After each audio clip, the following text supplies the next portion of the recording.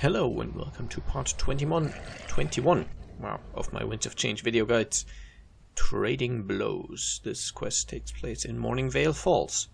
For this particular quest I have chosen to re-include a minion master in my party. The reason for that will become apparent soon. On the way to the actual mission I would suggest first killing off this group of wardens and using that to gain some minions.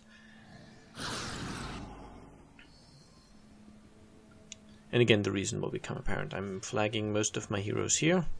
That is so that my healers are well out of range of my minion master, and the minion master is flagged separately. You have to defend a group of Luxan diplomats, Curses diplomats, sorry, for this quest. And you can use their AI to basically get them away from the fight.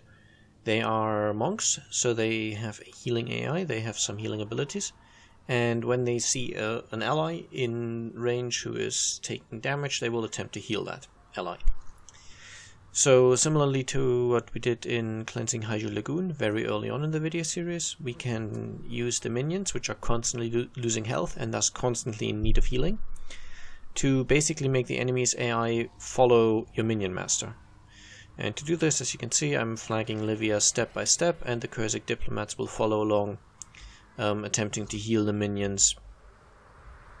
And because they keep taking damage, they will keep following. Now you could probably use Blood as power as well, but because there's 3 of them, and there's only 1 of you, if you keep using Blood as power, they will heal you to full, and it'll just take longer. And you are fairly short on time. As you can see, I've just about gotten them out of the way, and the enemies start spawning.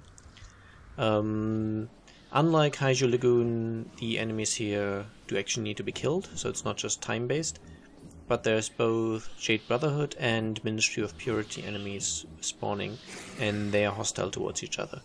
So as you can see, I've sped this up again.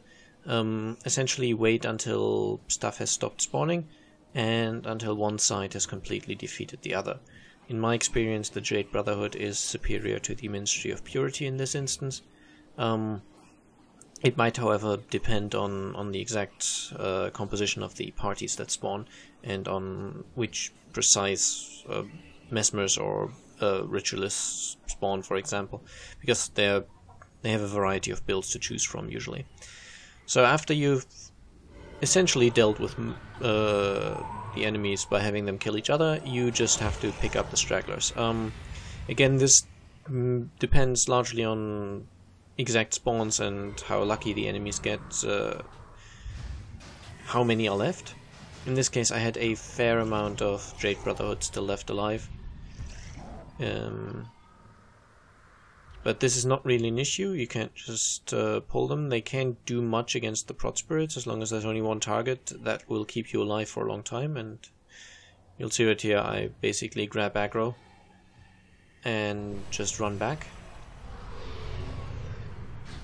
And then because I stop moving, this makes enemy aggro less likely to switch.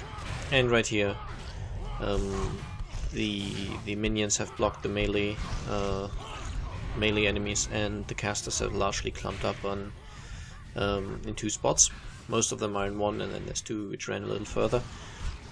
But at this point it's just a matter of picking up the stragglers. It's not very difficult or dangerous.